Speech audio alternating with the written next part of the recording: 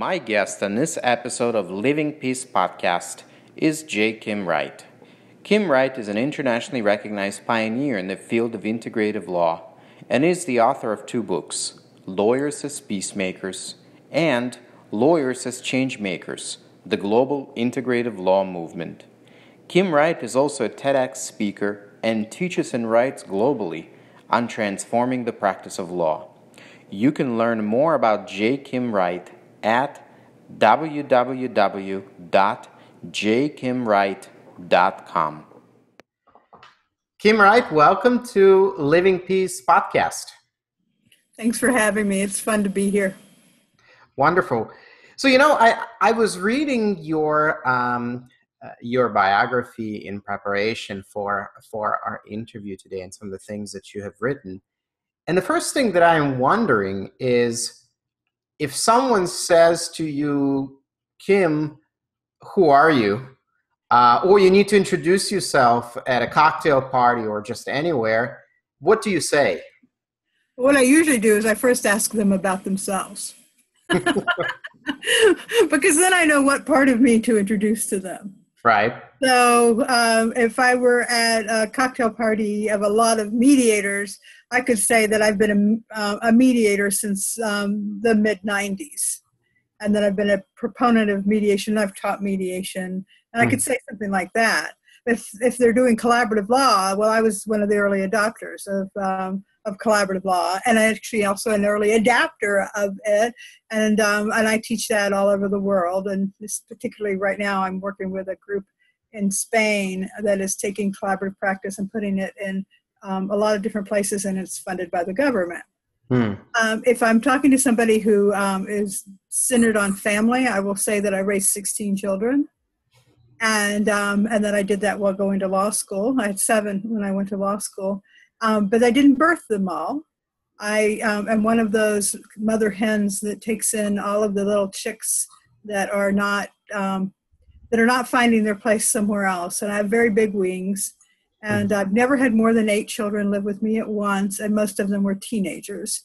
But I have a very big family that I love and I'm close to, and I have 7 great-grandchildren. Wow. So, and I'm only 60. And so if somebody's talking about travel, I can say I've been to only 22 countries, but that I have created deep relationships in about half of those, and I keep returning over and over and adding a country every year.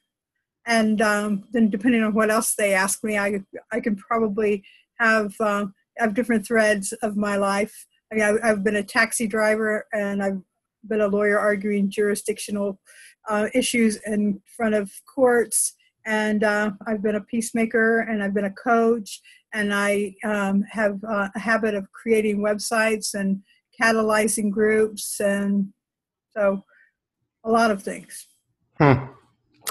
It's amazing, the more we expand in our lives, the less one descriptor, one definition feels accurate or applicable or sufficient to really describe what we are. And it seems like any definition, much less so, defines us. Yeah. I don't fit in the box, and It doesn't really matter what your box is. Right. Well, I think you and I are on the same page in that we've probably decided to give up boxes. It's more, life is more expansive without them. Why even have boxes? Well, and every once in a while I have to fill out a form. Mm-hmm. And it's always a challenge, because that's sort of like trying to put me in the box of their blanks. Right. And so things that would be really easy for some people to answer, I have to actually have more context for. So I've been a nomad for over 10 years now, and I have an address that is my home address, and I have an address where it is my business address, and then there's the issue of where am I at the moment. If you're going to send me something, then you want to send it to where I am. And so something that's really basic for most people to fill out their name and address actually requires thought. But that's consciousness. That's that's an awareness of okay, I need to know the bigger picture so that I can speak to this particular question effectively. Right. Well, of course, one of the ways you do describe yourself in something that has played a really, really important role in everything that you do in your very, very expansive work is that title of a peacemaker. So I am wondering what does being a peacemaker mean to you? Well, it actually is more of an inquiry. I was practicing law in the mid '90s, and I knew that litigation wasn't going to work out for me. I'm actually a really good litigator. I am strategic, and but I'm not mean, and I grant dignity to everyone. But even in cases where the case came out in favor of my client, my client said, "I never want to do that again." There was one particular case where my client, who was the best mother I have ever known, and I'm kind of like on that scale of mothering, right? She was the best mother. She would do anything for her children. And at the end of her case, she had custody of her children and had prevailed. And she said, "If I ever have to go to court again, I'm going to give up my children." And so I knew that, as I'm good and I can do this, and there's a part of me that really enjoys the game of it, but it's not a game when you're dealing with real people. And so I was working with a life purpose coach, and I came up with that my life purpose was in peacemaking. And then I was like, I'm a lawyer. How do I be a peacemaker and a lawyer? And how do I create a practice and a system that allows that? So that was sort of the genesis of my work. Looking to see, how could I shift my practice and then the whole system so that people who wanted to make peace had a place and a way to do it. Well, and how did you? I wrote a couple of books about that. That's why I'm asking. Lawyers as Peacemakers is one of the books, and I started connecting with other people. So I know you interviewed Stu Webb. And so in the mid '90s, I connected with Stu. I had been introduced to the concept of actually being a peacemaker by a man called Forrest Baird, who was from Chicago. He's not with us any longer. But I had two role models to start inquiring with and to start designing a practice in a place where everybody else thought peacemaking was not the way to go. And so I started reaching out to people, and they reached back. It was kind of like nobody had asked for them to actually come and sit at a table together. But the idea of coming and sitting at a table together was a good one. And so I started doing things like that. And I started being known as the lawyer who would not go to court unless I was going to win. And so, like, I had one client who was a great example of somebody who most lawyers would have taken to battle, and he would have lost. He was not a good guy when I got him, but I treated him as a whole human being, and he quit drinking, he quit being violent. He actually spent 9 months for being violent against his mother-in-law. And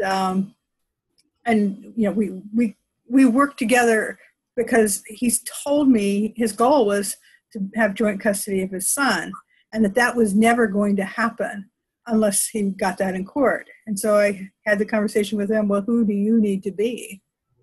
And how can we help you become that? And he actually over the course of over a year, maybe almost 2 years of before the trial date came along. One of those great things about trial is that they don't happen as fast as they do on TV. By the time he went to court, he actually was somebody who was awarded joint custody. So I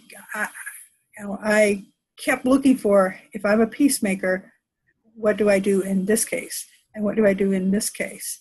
And I kept training myself and doing my own work to kind of get in touch with that fighter who wanted to do that knee-jerk fighting and to delve into, well, what might be more effective here.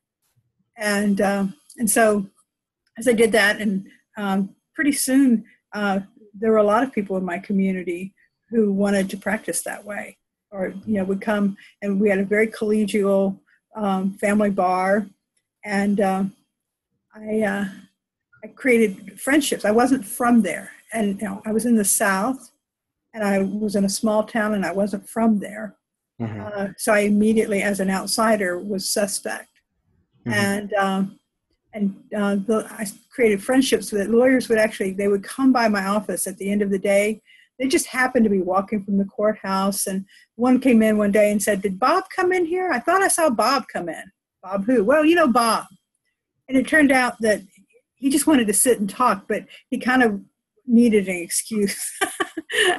And pretty soon, at the end of many days, I would have 2 or 3 lawyers that were having kind of like a little support group and coaching session, if you will. So here I was, a new lawyer, new in town, and doing things really differently. And I found that lawyers were attracted to it, even if they were a little afraid of it. And as things actually went really well, I practiced in that particular town for 5 years. And by the time I left, I had one of the most successful practices in town. And it was a more peacemaking practice, definitely a holistic practice. I had a social worker in my office, a counselor. I had law students coming and leading support groups. I had a full staff of people who were busy all the time because we had a lot of cases, which is one of the measures of a successful practice.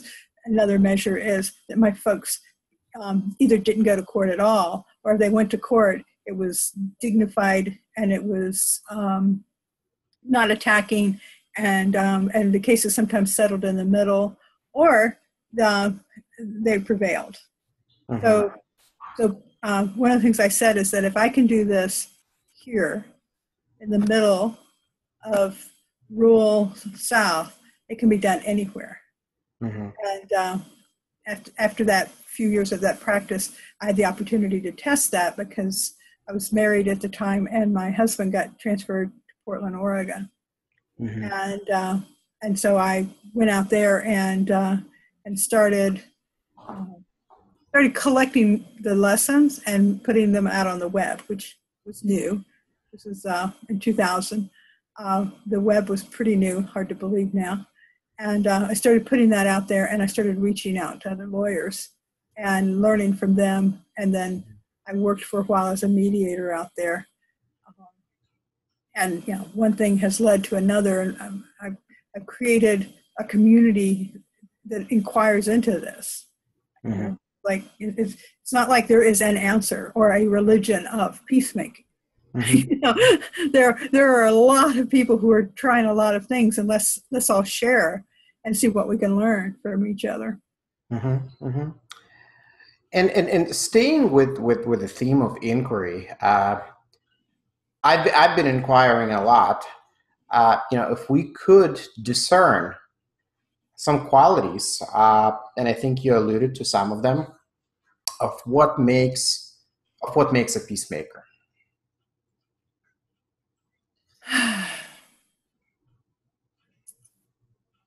I think that there's a certain level of personal awareness is a requirement, and personal inquiry. You might call it consciousness, but some people are more comfortable with the term awareness. And that when you have an awareness of what's going on and how you tick, then you can start to ascertain why other people are doing the things they're doing. And you can have compassion and empathy and those other things that make for peacemaking. Mm-hmm. And so compassion, empathy, self-awareness, willingness, because there are probably some things I'm not willing to be peaceful about. Mm-hmm. You mess with my kids, you pour toxic waste in my water, I'm going to activate that part of me that can be a warrior and, go to battle. Mm-hmm. Mm-hmm.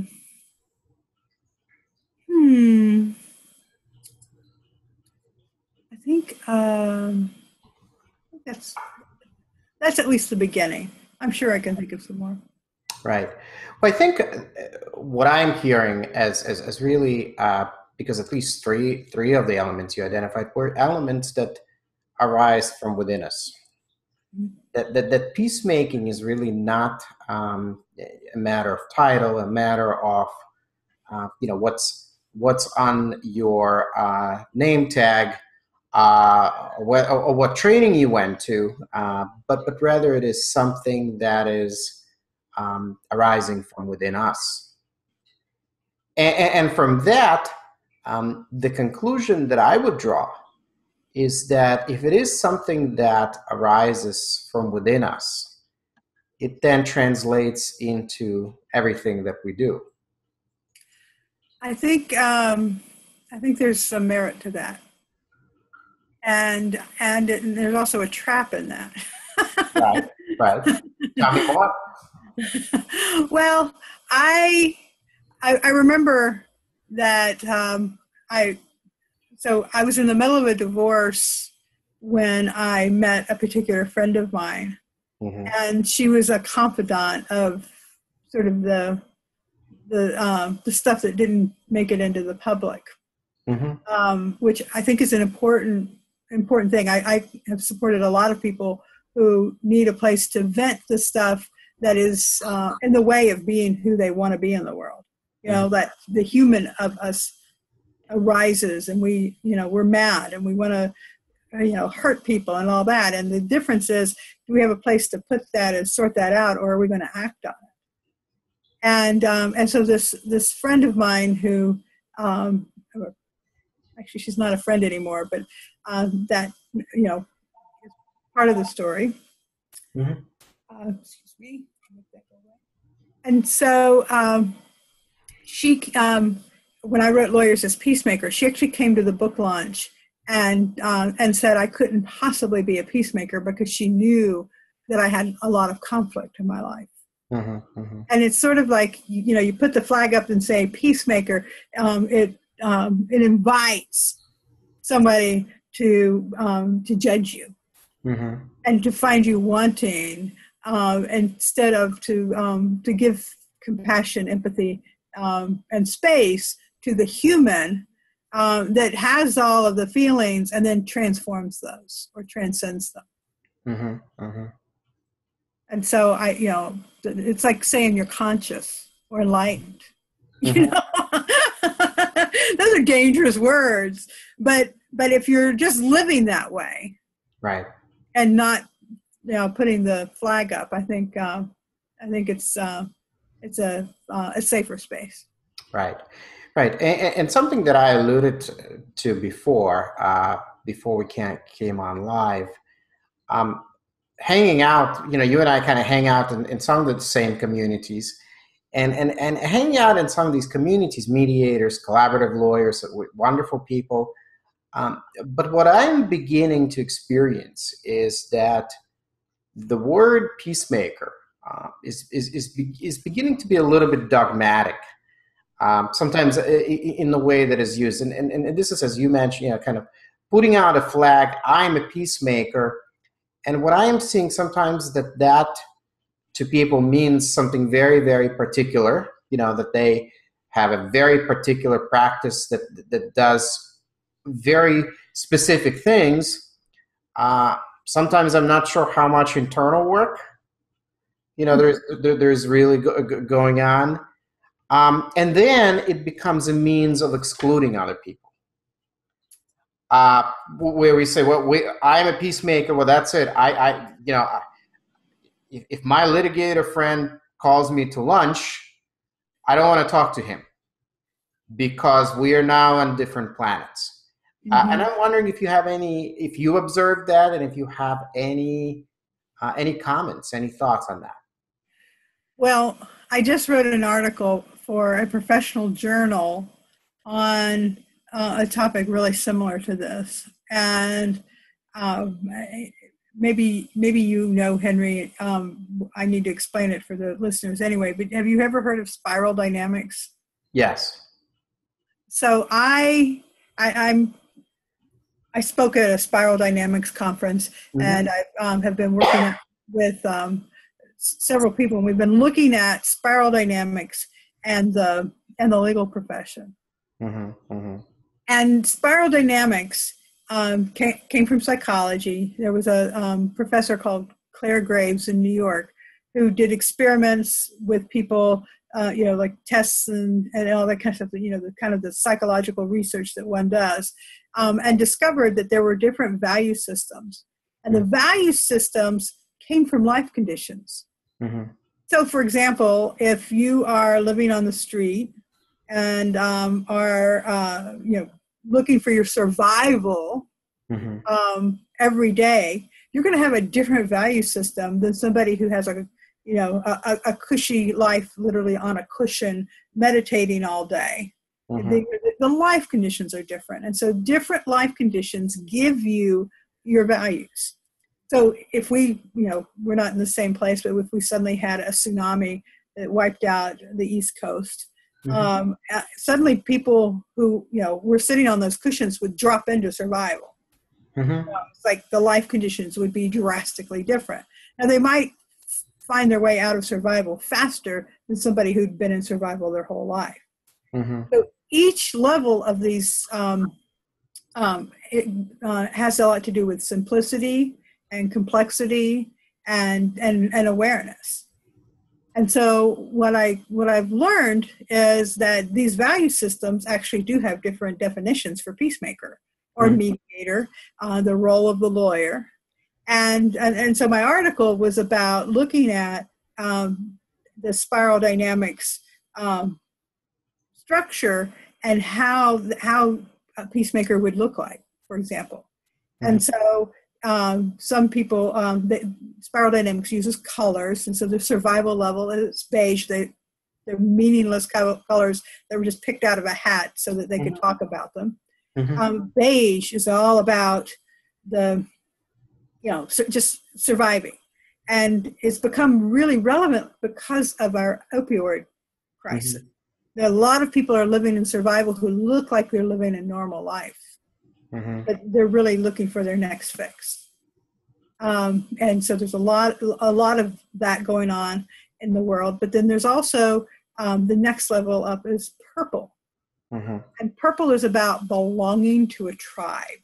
And it's we all have a little bit of all of these. For me, purple is really really a strong one because it's family oriented. And for me, the world is my family, but it's that family orientation. And so purple peacemakers would be sort of like tribal elders sitting in a circle saying, everyone has a chance to talk. And we're going to find a way to take any wrongs, and we're going to be able to reincorporate you into the society. Now, the next level up is one that we're seeing a lot more lately, which is red. And red is all about me and my power and my aggression and my territory and taking territory. And so the values are about always being strong and never showing weakness. And the language of each of these is that. And so a peacemaker in red would actually be someone who was weak and not respected in the community. Mm-hmm. Then I'm not going to go through all of them, but I'll do one more. The next level up is called blue, and blue is law and order. Mm-hmm. So a peacemaker in blue would have a lot of rules. Mm-hmm. Mm-hmm.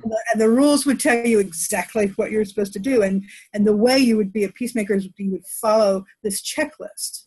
Mm-hmm. If the checklist said, be empathetic, then you would take a moment and you would look at the person, you would say, oh, I really feel you.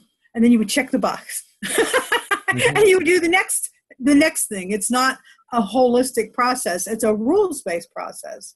Mm-hmm. And then in other levels, there are more holistic approaches, but they're all different value systems. And people, when they say to you, this is the way you must be a peacemaker, they're actually telling you what their value system is. Right. And then you can speak to them in their value system rather than imposing your own. Right. And if I may, Kim, just to take this one step further, because I think that brings us to the conversation of how do we move from being peacemakers to change makers, and something also very important in your writing and something you speak quite a lot about. But what's arising for me is this: so values, as you say, are based on our conditions and conditioning. Right. But then if we expand to the next level, to the next layer, we're getting, as I see it, to the level of needs. And while we may have different values, we can use the color system, and the values are based on our different conditions and conditioning. Once we start getting to the level of the needs, the difference disappears. So, for example, and I actually think our needs are connected with our chakras, connected with our energetic body. So, for example, we all have a need, which I tie to the seventh chakra, to the third eye, need for expansion and meaning. Tying to our heart chakra, we have a need for connection. And that goes deeper than just a sense of belonging to a tribe, but this is a connection on, both connection that is vertical and connection that is horizontal. So I am wondering if you have any thoughts on that, and then if you feel that if we can expand beyond the conditions and conditioning, then something like being a peacemaker could be more inclusive and could allow us to really become change makers, to start changing some of the conditioning that has been set for years, that conditions people within certain professions, certain groups, et cetera, to act a certain way in the context of peacemaking. So I don't know, this is kind of a long question. I don't know if it makes sense. And there are many parts of it. So I'm going to go and answer the part about peacemaker to change maker, and maybe I'll hit some of the others, and whatever I've left out, you can ask me about. Okay, fair enough. So I have been studying folks because there seems to be this movement where it's not just me who decided to be a peacemaker. Mm-hmm. That it was, I always considered it was like there was all this popcorn around the world, and the heat rose and it started popping. Mm-hmm. And people popped in different places and different ways, and they called themselves different things, but there was a commonality that I've sometimes written about, but it's sort of that like hard to describe sense of interconnectedness. Interconnectedness is probably my my one word that seems to capture it in my value system. And so, so one of the things that I saw made the difference is that it was pretty lonely to be a peacemaker among people who diminished peacemakers or didn't see the value, and so my work has been in connecting them, and so that's why I travel around the world. It's not just that I'm a gypsy or hobo or any of the other words that people sometimes use to describe me that are not necessarily pleasant words. Peripatetic is my favorite. So, I'm not even sure I know what that means. I didn't until I started doing it. Right. But I have been connecting all of these peacemakers, and when we are in community, we have courage, and we know that we are not alone, and that even if I'm the only one in my rural community, I know that I am connected to hundreds and maybe thousands of others who are having these same conversations around the world. When I have that backing, when I know that these people will be there if I call them up and say, I just tried something and I just fell right on my face, that there's somebody to talk to. Or somebody's being mean to me and I just need to say how it's feeling right now, or I'm gonna go for something. Some of my community members have become judges and are in other positions of influence and power, and so having that sense of community actually allows the peacemakers to begin changing the system. And having that support of community to move beyond their own comfort zones, which we have pretty broad comfort zones to be able to become peacemakers in the first place. Once we are connected to each other in a sort of a 3D way, it's like people say, it's like I've known them forever, but it is because they maybe have known each other forever, but they didn't know each other in this world. And so we've connected this group around the world, and now we're starting to change systems. So one of the things we talked about earlier, and I'll mention, is that so I look for how can we have these conversations and places that would make a difference. And the American Bar Association is one of those places that I think it could make a difference. And so it's why I allowed them to publish both my books. They actually came to me and asked me to write each of them. And if I wanted to be a bestseller on the New York Times list, having the ABA publish my book was not something that I was going to do, right? But to be a bestseller among lawyers was going to make the difference I wanted to make. And so then I've been joining committees, and I'm a member of the section on dispute resolution. And the executive director of that section is my friend Linda Seeley.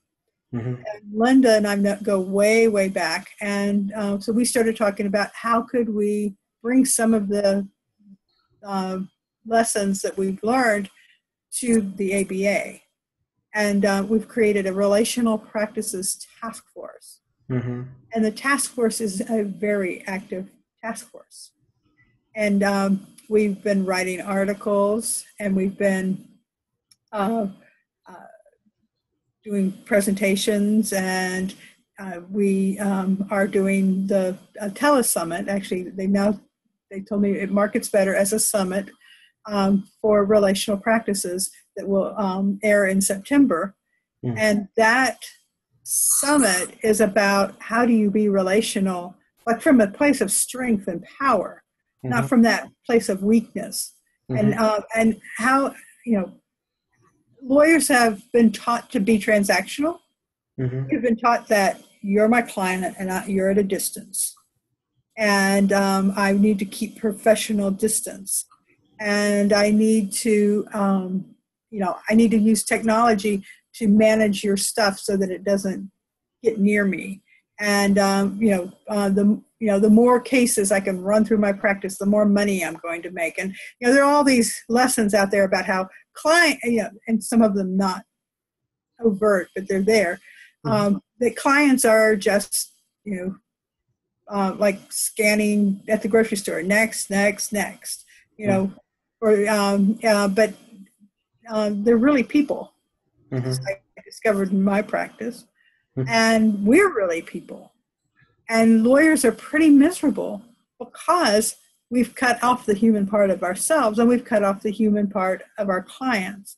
And how can we be more relational and still not be overwhelmed, still take care of ourselves, still be aware of things like vicarious trauma and how do we do that kind of work as a healthy person and with healthy clients. And so the Relational Practices Task Force is inquiring into those, and we're presenting our program in September that's available to the whole ABA as a way of kind of planting the seeds and overcoming the enculturation that we had in law school. And so to follow up on that, Kim, when you talk about Relational Practices Task Force, and of course you're also a pioneer in integrative law. So could you talk a little bit about what is integrative law? How does is relational practice the same thing? How do all these concepts that you teach relate to each other? And they're all pieces of a puzzle. The short answer. For me, integrative law is a larger. I was saying umbrella for a while, but I think it's more like the ground that things grow in, and that relational practices is part of integrative law, but it's also not everything. So when I wrote my book, my second book, Lawyers as Changemakers, I put out a request for contributions to the book. And I didn't give much in the way of guidelines. I wanted to see what people thought integrative law was. And they were people that I recognized as integrative lawyers. And so I asked them to write something. And I got the most amazing group of essays and stories and exercises. And so that's what's in the book. And so then I had stacks literally saying, well, this feels like this, and this feels like this, and this feels like this. And so there were 4 things that came up. Or first I saw that we were all reacting to a system that didn't work. And then we started looking for how to make it work. And we started by figuring that there must be something wrong with us. So we started working on ourselves. And so there were things like mindfulness, and there were things like personal growth and wellness, and all of that seemed to fall in this what I called reflective practices of self-work. And as people started to look at themselves in the system, the next level of inquiry was about values. And like, what are my values, and what are the values of the legal system? And and purpose, like what is the purpose of the law, and what is my purpose in the law? And then sometimes I say one first, and sometimes I say the other. The next two kind of merge together, but it was a sense of a level of consciousness and awareness that this inquiry, this self-inquiry, the systemic inquiry, actually led to a shift in consciousness. Again, I would say awareness about one's place in the world and the system, which then is related to looking at how can I be a person who makes a difference in a system. Mm-hmm. And so for me, those are the components of integrative law, is being able to integrate that and to say, I'm doing my work. I know my values. I am working on my own consciousness, and I am taking a systemic view of how all that fits together, and I'm integrating all of that. Mm-hmm. And so that to me is what integrative law is. And so relational practices fits in there because it's a way we practice when we have been integrative. Mm-hmm. And once we do that, my observation is we can't just be in the regular legal system anymore as a cog in that machine. We have to, by nature of how systems work, we're making change. Mm-hmm. Because when you are a member of a system and you change, it starts to change the system. Mm-hmm. Mm-hmm. Mm-hmm. I hope that made sense. Yes, it does. And to follow up on that question, I know you speak a lot at law schools, and you teach law students and law professors of how to bring this into regular law school curriculum. And I'm wondering, how's it going in terms of integrate, bringing these concepts and ideas into education and profession that I think traditionally has been quite conservative and quite resistant to change and to adopting new ways of seeing things. Well, we were talking earlier about the levels of values. Mm-hmm. Now, blue is all about law and order and checking the boxes. Well, I think legal education is very firmly rooted in that value system. And anybody who is trying to do anything different is extremely courageous. Mm-hmm. And there are people who are. Some 20 years ago, a group was formed called Humanizing Legal Education. Mm-hmm. And it's become a section of the AALS, the Academy of American Law Schools, which is the group that the accredited law schools belong to. Most of them, not all of them. Mm-hmm. And so there are many people who are working really hard to change education against a system that doesn't want to change. And there have been a lot of reports. Carnegie and best practices, Mm-hmm. a couple of best practices studies that have made recommendations about changes that law schools should make that have gone mostly unanswered. Mm-hmm. But certain professors now have that as evidence of this is the way things would work better. Mm-hmm. There's some really brave people out there who are doing some really excellent work, and they're teaching things that were not offered when I was in law school. Mm-hmm. And so I wish I could say I'm really optimistic. But one of the things I've seen is that when things get tough for law schools, their first reaction is let's cut those programs because they're not necessary. Right. Well, I know we're coming towards the end of our conversation, and as we come towards the end, I want to throw this at you. What if you were queen for a day, and you could single-handedly change the way we train lawyers in this country, in the United States, what would you do?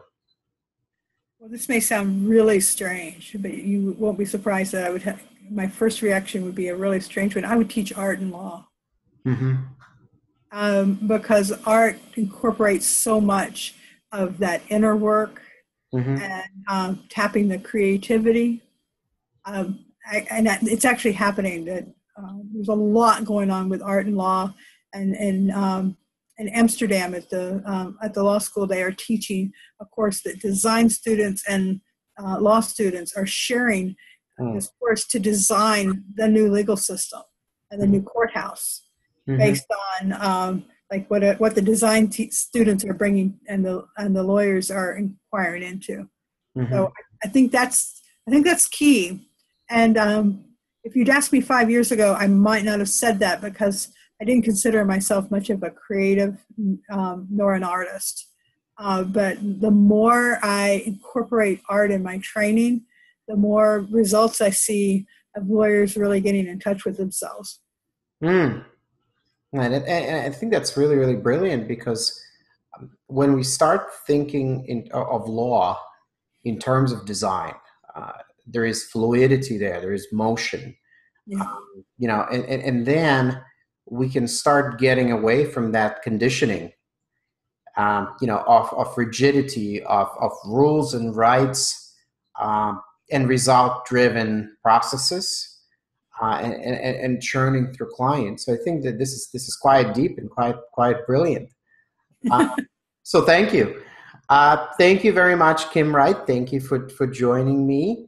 Of course, I think you and I can speak for hours. I imagine so. Yes. But I do know that you have another commitment, and so I want to honor that. So thank you for being here.